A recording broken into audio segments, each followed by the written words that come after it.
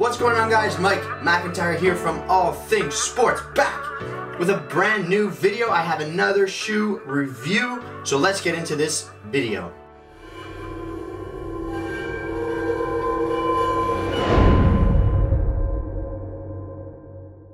What's going on, guys? Mike McIntyre from All Things Sports. Thank you for stopping by as always. So happy to see you here, and I have a brand new shoe review for you today. Another pair of runners. Let's check out what's inside this box. So, in front of me I have the Adidas PulseBOOST HD shoes. Now HD stands for high density. We're gonna flip open the box. Nothing special, just the shoes themselves. We'll take the cardboard out right away.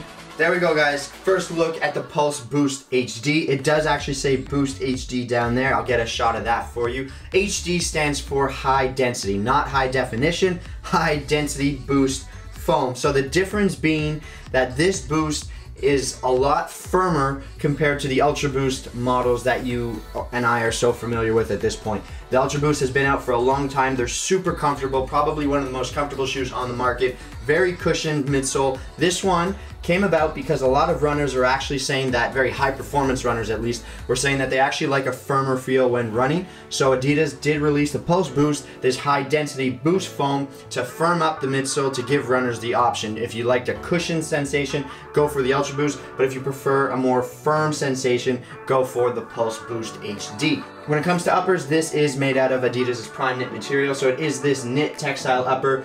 These black stitching areas that you see right here on both the lateral and medial side of the shoe, those are non-stretch zones. So they are there to give you that extra support that you need when changing direction and anything like that. This is not really a multi-court shoe, so it's not one that you're going to be playing a lot of sports in and, you know, changing directions and all things like that. But it is a running shoe, so with running obviously does come some change in direction, not necessarily hard cuts, but they are giving you this to give you that extra little bit of support. The prime knit upper, the knitted material, we're familiar with that by now. It's very comfortable, it stretches, it's breathable, and overall this is a really comfortable fitting shoe. I do like the midsole. It is noticeably firmer compared to an Ultra Boost, so it is noticeably different in that regard, but it does give you a unique offering. It's a little bit different than the Ultra Boost, so if you are a big runner and a high performance runner, you do have some cool options here from Adidas. Both very solid running shoes, but giving you slightly different feels and sensations on feet. So that is pretty much the upper. The colorway, at least with this model, is really quite bright. I did like this orange material with the black. I think it looks really good. It's not this deep Halloween orange, it's more of a highlighter orange, so it is quite unique, and it does look really good in my opinion. The heel is quite comfortable. It does have a really unique shape. I don't find it to be annoying or uncomfortable, but it is a really different shape. This will overlap on top of your ankle bone instead of cutting underneath it like most shoes do. And overall, I do think it's a really comfortable offering. And again, if you are, you know, a high performance runner and you're interested in running shoes, it would be worth a look at the PulseBOOST compared to the Ultra Boost, just giving you different feels on feet. And I have to say that the upper of this material is a real win. I think the upper is the highlight of this shoe right here. I love the shape of it, and it does feel really comfortable on feet. So let's move on to the on feet portion of the video. We'll take a look at these things on feet and how they size up. So let's check those out. When sliding this shoe on feet for the first time, they are noticeably different compared to the Ultra Boost, as I said before. The midsole is a little bit thinner, that's for sure,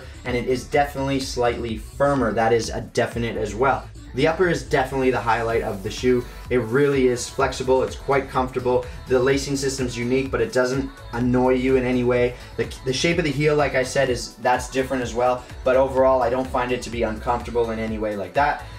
You do notice those black areas slightly just giving you that extra bit of support on the lateral and medial sides of the foot, right near the big toe and the pinky toe. I do like that the upper is very comfortable. It's both flexible and snug at the same time. It's a really good balance between the two feelings, so you won't find that these shoes get too tight on you. You don't find any discomfort, but they are going to be snug at the same time, so that is a real win. And then the outsole is, you know, this new continental pattern. It does give you a nice rubber feeling on feet. It's going to give you all the traction that you need, and there's nothing to complain about there. And overall, I would go true to size with this model. I think it fits really, really well. go with your regular running shoe size and you won't have any issues like that. They will fit most people, and that is pretty much it. So if you guys have any questions, leave them down below. Please smash that like button. You're already here, so hit the subscribe button and the bell notification so you don't miss anything from All Things Sports. I'll be back soon with a brand new review.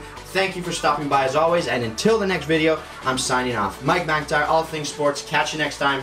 Peace.